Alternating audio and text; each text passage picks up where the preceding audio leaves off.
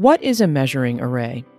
A measuring array is a measurement sensor that uses an array of transmitter light beams, designed to sense objects for profiling, inspecting, and process monitoring. Measuring arrays are a type of light curtain.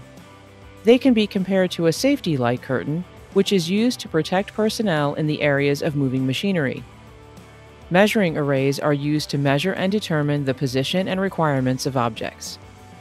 A measuring array is made up of two components, a transmitter and a receiver.